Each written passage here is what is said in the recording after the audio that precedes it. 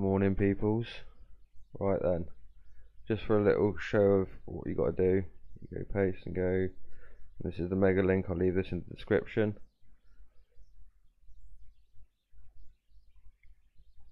You download with the grey button. Okay, click the grey button. It'll download. Start this. Yep. So you click that, and you'll download this. It'll go into your downloads folder or wherever you got it set to go into. You open this. You drag your simple NAND flasher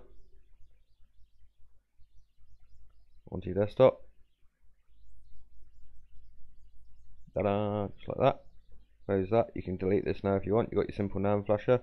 You pop that onto the USB or onto the root of the hard drive in over neighborhood. Either way, I'm not going to go into transferring files at the moment.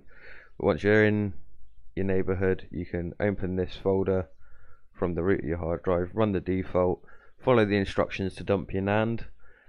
You want to do the full dump, and yeah, that's that. And then what will happen is you'll get a NAND dump.bin in here. You can drag this back to your desktop, and then you're all ready for the update when the XE build is released. So I hope this helps you, and yeah, we'll do the next stage when the update is all out and live and all that shit. But yeah, do not update from Xbox 360 Microsoft, because they will brick your RGH.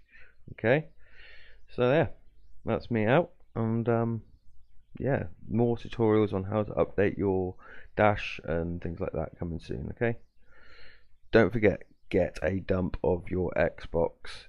Keep it safe always.